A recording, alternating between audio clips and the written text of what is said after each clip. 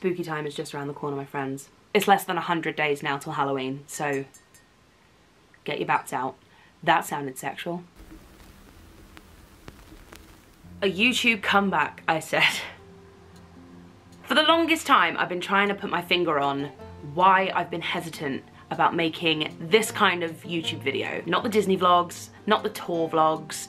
Vlogs, I seem fine with. It's this that I seem to have forgotten how to do. And in December, when I made that video about making a comeback on YouTube, I was and still am genuinely excited about the prospect of making more videos like this. However, there's just been this turmoil, this sort of inner conflict about making this kind of video that I don't think is deep at all. I just haven't had the time to give it the thought that I want to give it. But I think I figured it out, or at least I'm very close to figuring it out, because what I do know is that it's a sense of vulnerability that I have when I make videos like this. Now, obviously I don't get that sense of vulnerability when I'm making a video about going to Disney or being on tour or even like backstage theatre vlogs. Like, I know that stuff like the back of my hand. That's stuff that I'm interested in, and who I am takes a backseat. Whilst I might be the one presenting the information and I'm the one in front of the camera,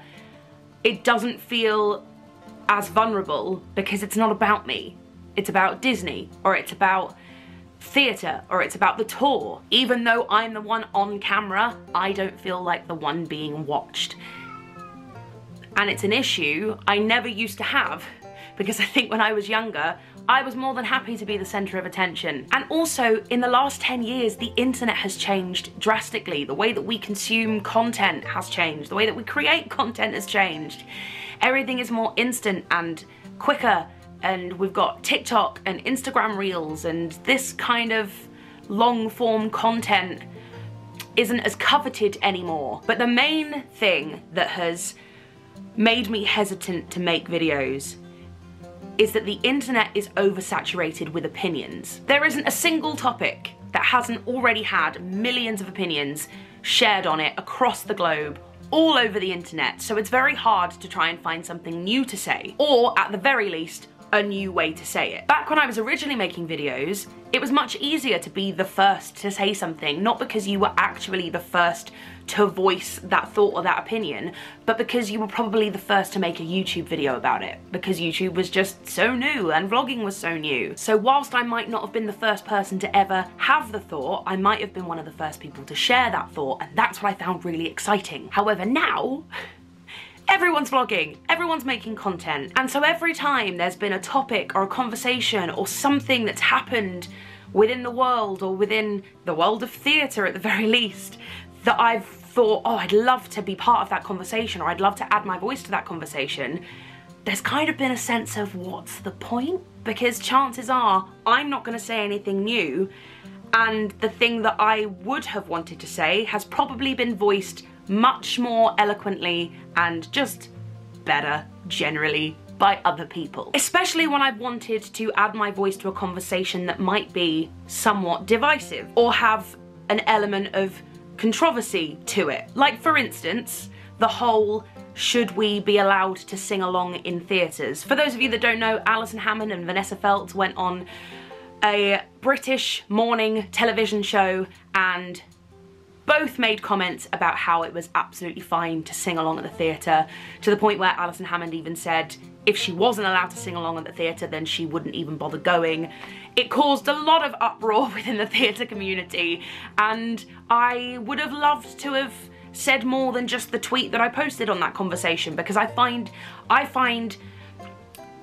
theatre interesting as a whole, obviously. I find audience and, you know, on-stage actors, I find that relationship very interesting. I then, to, you know, extend that and branch out, I find parasocial relationships fascinating.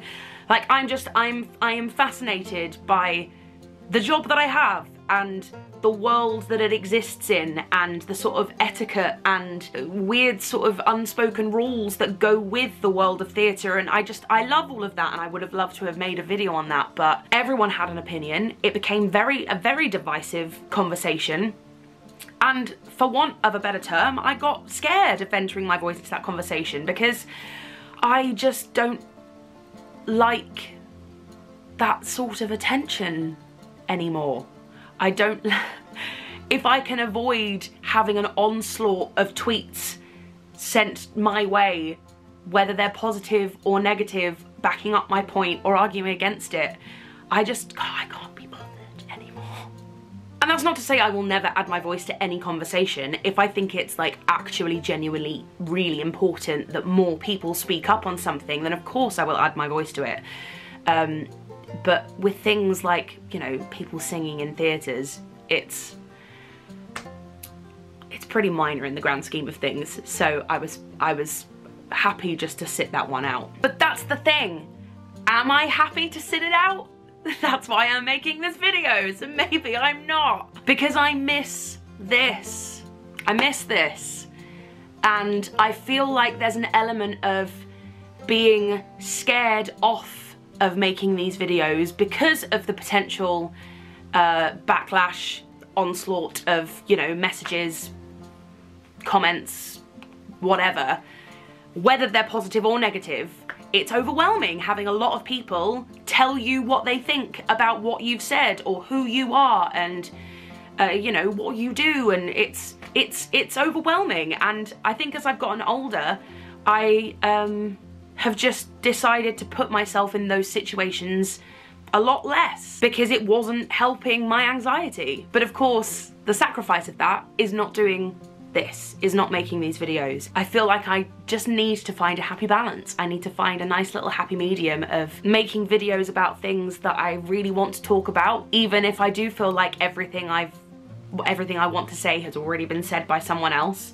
Sometimes it's nice just to share what you want to say and have people engage in that conversation. And again, I say all of this like I have really controversial opinions. I think my most controversial opinion is that I'm a cat person and pineapple belongs on pizza. I think there's very few opinions I hold that would make people gasp in horror. But surprisingly, even the things that you think aren't controversial in the slightest will garner some kind of anger and hatred and a dumpster fire in the comments from people who just, you know, want to watch the world burn and cause a lot of chaos. So yeah, over the past couple of years, I found myself with a lot that I would love to say and conversations that I would love to engage in and be a part of online, but haven't. And what's stopping me, essentially, is, well, what will people think? And it's very annoying because I'm very good at dishing out the advice, those who matter don't mind and those who mind don't matter, but then can't take that advice myself, apparently. So that's why there has been a shortage on my channel of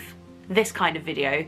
It's because I have lost sight over the last couple years of a few things. One being what's interesting. I feel like I've convinced myself that I have absolutely nothing interesting to say, or I've just convinced myself that that river has run dry. Like, I've exhausted all of the interesting things that I could possibly say and now I've got nothing. But I've also lost sight of when it's okay just to make a video talking about something because you're interested in it. You don't necessarily have to say anything new or say something to make an impact. The old YouTube was all about just sharing, regardless. And a lot of people, I shared something on my Instagram subscribers story the other day, sort of voicing this. And you know, a lot of people were gorgeous and just messaged back and said, you know, we're happy to watch whatever you want to, you know, put in front of us, and you know, anything you make will be worth watching, which is lovely, and I appreciate those words. However, I'm not okay with just making any old crap and putting it in front of you and, you know, saying, this'll do, they'll watch it anyway, you know what I mean? And I know that's not what everyone meant, because I think all the lovely people that message me know me well enough to know that I will put something in front of you. I'll always strive to put something in front of you that I think is worth watching. But I think that's the thing. I've struggled to convince myself that what I will make will be worth watching, because I've convinced myself that I've got nothing interesting left to say. So I'm gonna try my hardest to get over that and try and find a nice middle ground between making videos about things that I find interesting, that I really want to talk about, but also knowing when it's okay not to make a video about something because I don't think my anxiety can handle the amount of comments that it might garner. I feel like I just end all of my videos now with a promise to make more videos. So I'm not gonna do that, but know that that is a subliminal message throughout this video. And I will just mention that I'm currently in a show called The Crown Jewels, playing at the Garrick Theatre in London's West End with the wonderful Al Murray, Neil Morrissey, Mel Gedroych, Adonis Sadiq, Tanvi Vermani, who am I missing? Joe Thomas. It's a wonderful cast of gorgeous people. Ada McCardle, who I was very excited to work with because he played Slannon in Ella Enchanted. It's a fun time, it's a restoration comedy, it's a bit of a farce. There are 4 songs in it, all of which I sing. I play 2 roles. I play Lady of the Bedchamber and Elizabeth Edwards. It's all about Colonel Thomas Blood, who, it's a true story, Colonel Thomas Blood attempted to steal the crown jewels from the Tower of London in 1671, because the crown jewels back then were just guarded by a 77-year-old man, and they were literally kept in a cupboard. It's fun, it's silly, it's historical, we're all having a ball. Come and see us at the Garrick. We are there until the middle of September, and then we go to Salford, Canterbury, Cardiff, Milton Keynes. I don't think in that order, maybe in that order, but they are the 4 venues that we tour to, and we end on October 13th? 14th, October 14th. We end on October 14th. God, this is like revealing how little I know what I'm doing for the rest of this year. So come and watch us. It's a fun time. And I will see you very soon. Very soon.